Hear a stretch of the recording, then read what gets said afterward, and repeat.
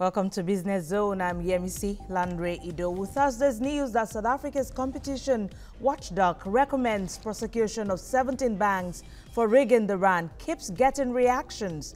Now, South Africa's President Jacob Zuma told Parliament that the government will come down hard on the local banks accused in the report. But opposition party, the Democratic Alliance, says the timing of the Competition Commission's price-fixing case involving this bank seems suspicious and political. Well, this comes hot on the heels of President Zuma's State of the Nation address, in which he made it clear that the competition authorities will be used as one of the main tools of radical economic transformation. Zuma said banks often treated poor black people unfairly due to their lack of collateral. Well, the top four banks are Absa, Standard Bank, FNB and Nedbank, and the three local banks mentioned in the latest collusion case are Investec, Standard Bank and Absa. All right, I spoke with the Chief Executive Officer, Rich Management, Ali Kansachi, and he told me about the impact this would have on earnings. Well, right. I mean, reputational risk is now a big thing. Clients who feel that their banks have taken egregious profits or gouged them, it's not possible to operate in that kind of manner anymore. So yes, I think it adds complexity, but you're talking about events which were a long time ago, and I think there's so much distance. And this is one of the challenges for the regulators. They're just way too slow out of the gates. You know, they catch up with things 10 years later. By that time, the world moves on. And this is essentially the challenge, I think, for regulators all over the world. They just can't keep ahead of the curve. They're typically very behind it.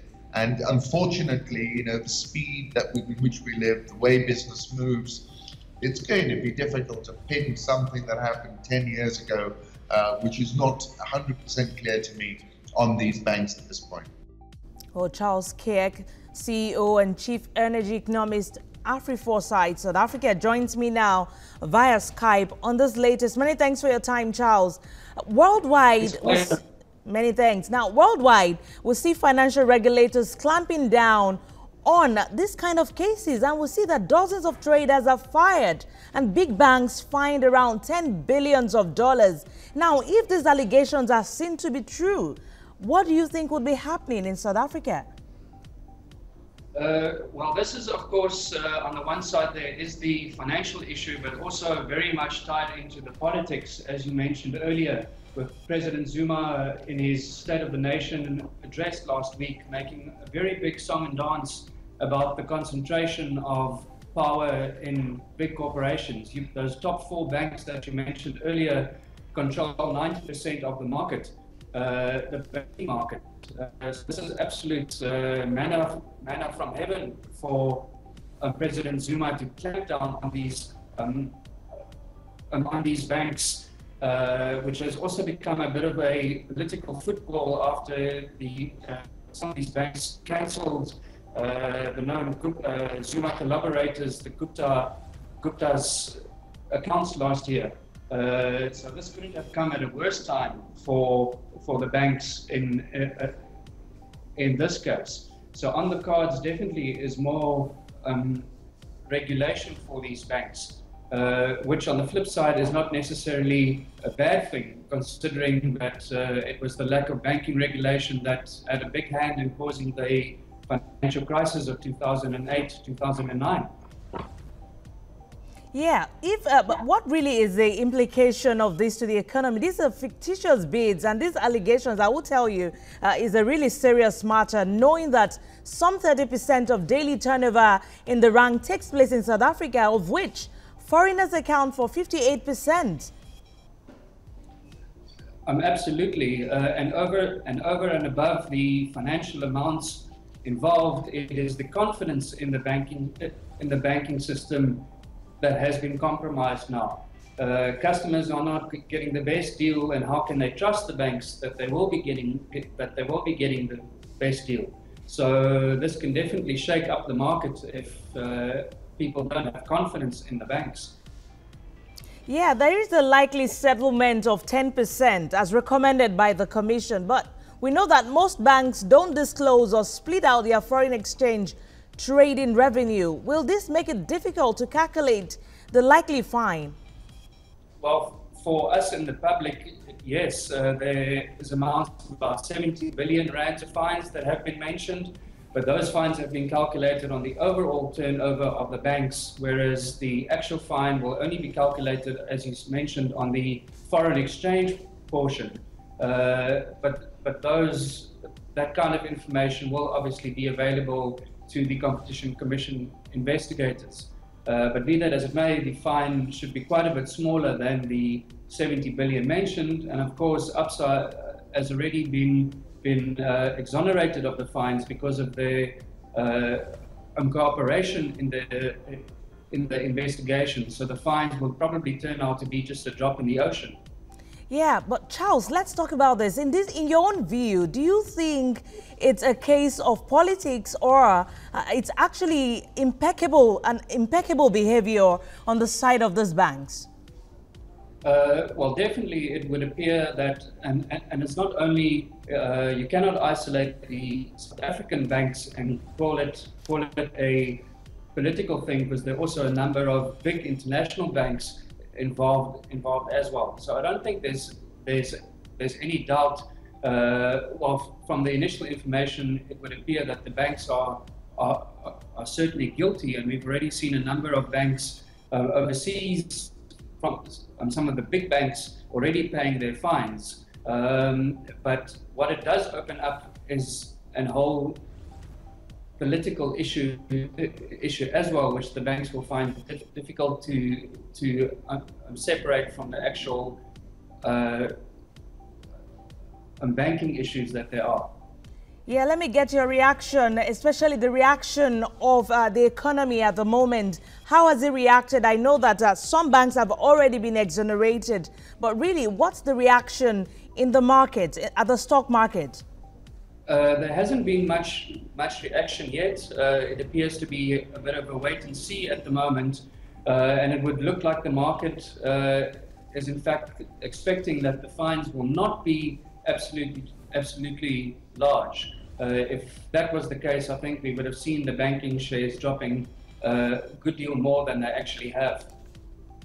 All right, so at the end of trading today, what do you think is really going to be like? Do you think the stock market, knowing that banks actually dominate activities at the stock market, do you think is going to actually turn out positive? I'm not sure about positive, but it would appear that the effect would not be so largely negative as we could have expected. All right, Charles Keak, CEO and Chief Energy Economist, AfriForsite South Africa. Many thanks for your time on Business Zone. Pleasure. All right, we'll take a break now on Business Zone, and when we come back, we'll look at the issue of Samsung Group Chief Jay Lee on the latest scandal.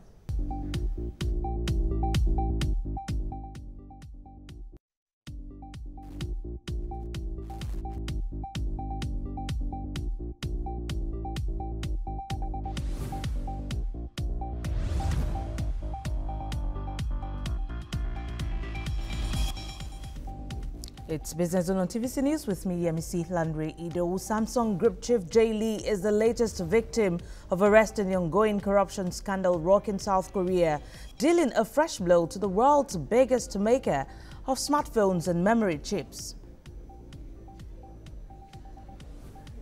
Koreans have expressed mixed feelings over the arrest of Samsung Group Chief Jay Lee over his alleged role in a corruption scandal rocking the highest levels of power in South Korea. This is dealing a fresh blow to the world's biggest maker of smartphones and memory chips. The 48-year-old Lee, heir of the country's richest family, was taken into custody at the Seoul Detention Center after waiting there overnight for the decision. Lee is a suspect in the influence peddling scandal that led Parliament to impeach President Park in December. A decision, if upheld by the Constitutional Court, will make her the country's first democratically elected leader forced out of office. On the streets of South Korea's capital, some people welcomed the court's decision. I expected the arrest would work out this time because it should have happened the last time, but it did not. There was enough evidence this time and the law is fair. Well done, Special Prosecution Team. However, some people were against the arrest and worried about the impact it would have on the economy. I find the arrest a shame. The original direction of the special prosecution was the President Park Geun-hye, but I think because they could not find much about her during investigation, so they have arrested Lee. I assume the influence on our country's economy will be huge. While Lee's detention is not expected to hamper day-to-day operations at Samsung firms, experts say it could hinder strategic decision-making at South Korea's biggest conglomerate. As the owner of the company was arrested, it will lead not only to losses for the company, but involve social costs as well. However, South Korea's national system has shown that it will not accept wrongdoing. So, in the long term, there will be a chance to raise South Korea's credibility.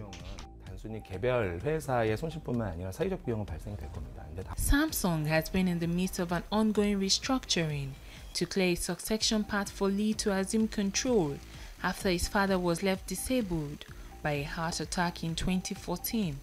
Lee's arrest gives a boost to prosecutors who have zeroed in on Samsung Group to build their case against President Park and her close friend Choi Son-sil, who is in detention and faces of abuse of power and attempted fraud.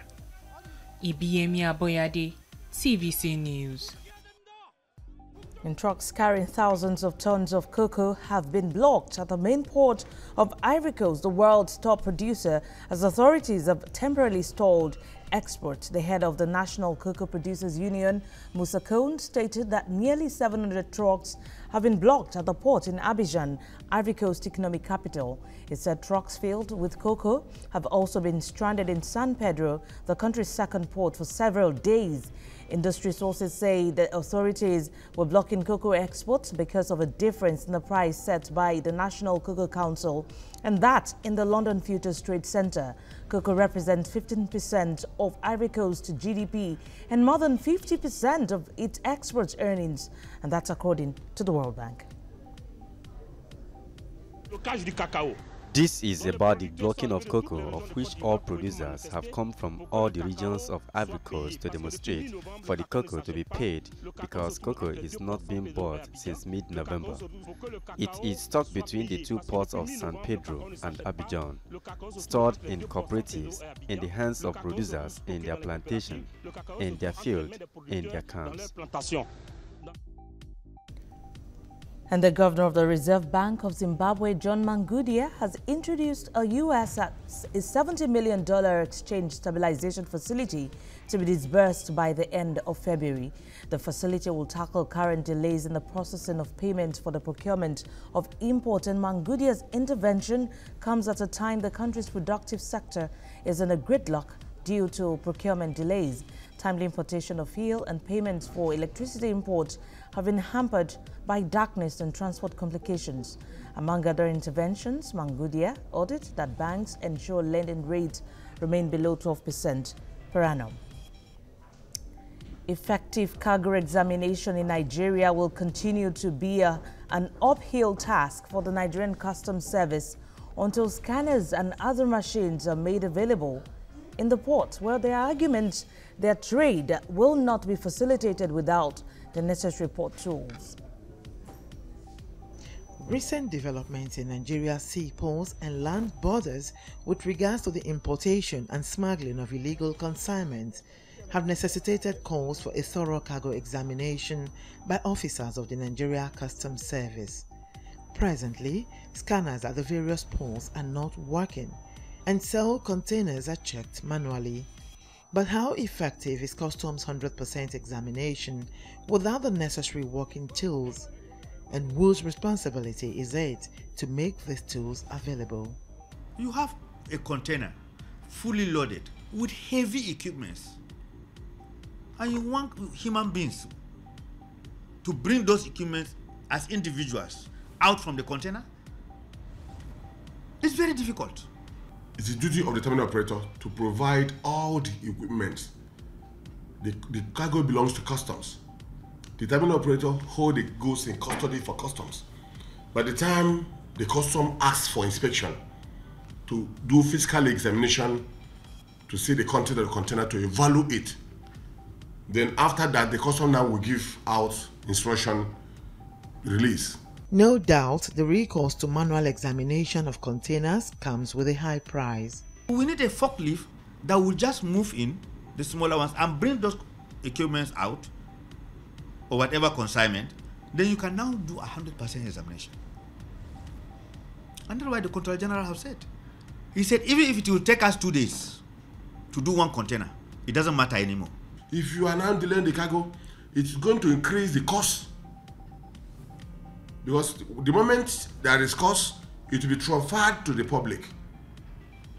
This turnaround cannot be met as regard to moving the part of the port. So it is it's a chain. Whenever there is a delay at a particular place, it takes a very serious effect. Meanwhile, the Customs Authority will continue to contend with the issue of false declaration and other evasive antics by importers who try to dodge payment of duties until government installs scanners at the ports. People want to evade now that the recession has come in now to get foreign exchange, to go for importation. Oh, it's very difficult. Oh, it's very hard. You want to now cut corner. In the process, you ended up causing a delay for yourself.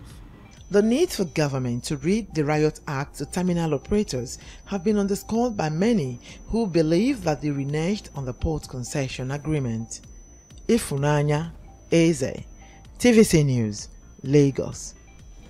Well, the Kaduna International Airport facility is set to be at 92% ready for the influx of traffic that will be diverted from Nnamdi Azikiwe International Airport at the nation's capital, Abuja, which would be closed for repairs from March the 8th. Well, manager of the airport, Amina Ozi Salami, made the disclosure. A tour of Kaduna International Airport shows different levels of upgrades in each department, from fire tenders, terminal building, control tower to instrument landing system. Manager Kaduna International Airport Amina Ozi Salami is optimistic that the facility would be ready for use before the 28th of February, adding that the airport is facing some challenges.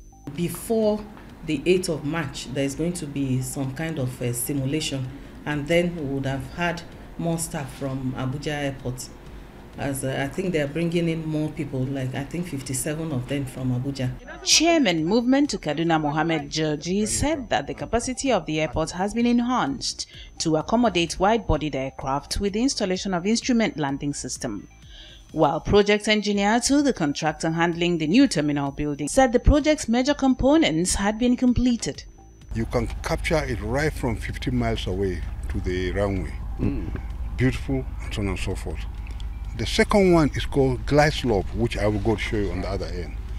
That show you a descent angle so that you don't hit the ground. So this is a brand new, everything is all right, well earthed. Then there's a special powerhouse there, which we can use also solar. We have all materials on ground.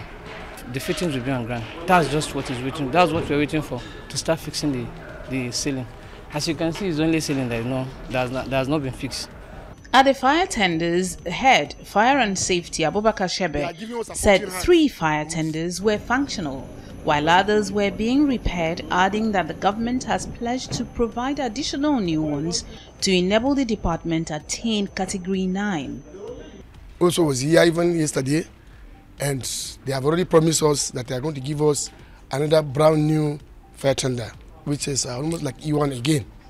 So with that one, I think even though talking about even if they have anything more than Category 9, I think we are up to task of facing the challenge of the firefighter. And we have enough rooms available around us. We have water.